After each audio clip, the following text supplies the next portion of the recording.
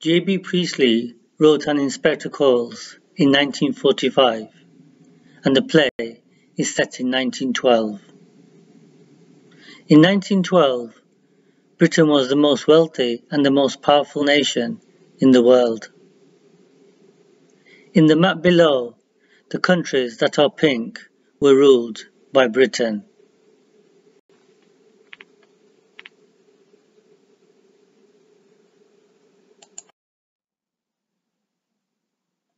By 1945, the USA and the Soviet Union were the two new world superpowers. In the map below, the blue areas represent USA influence and the red represents the Soviet Union.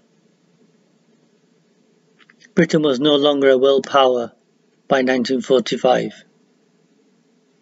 At the beginning of the play, the Birling family appear to be extremely powerful, but at the end of the play, they are totally helpless.